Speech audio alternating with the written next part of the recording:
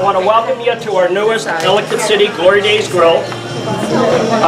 What's different about this location? Well, it's our newest. We got some great 160 employees we've hired.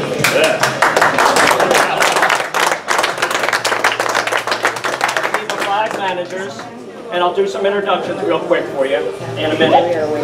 The other thing that's different here is this is the first store that's going to have such banquet facilities that we have here. Upwards of 80 people between the rooms. I see 160 employees. It makes me smile. That's why I started that clapping. But I think you're doing great things, and I congratulate you on the great organization and all the great employees you have here. Also, I noticed, I'm really happy I saw up there the Baltimore beat Boston. So I like that. That wasn't Boston being Baltimore up there. Also, I like it that we're in first place in the AL East on there too. So I appreciate you making sure you had that right.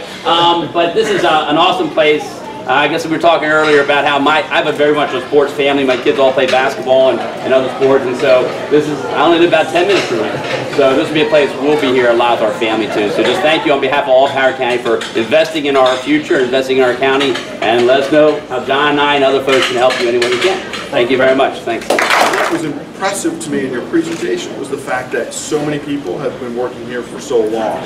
Retention and longevity of employees is a sign of great leadership and management, which you clearly demonstrated. I am thrilled to have a business like yours here in my district and in Howard County, and I'm looking forward to your 20th year next year when we get to celebrate even more. 3, 2, 1. Yeah!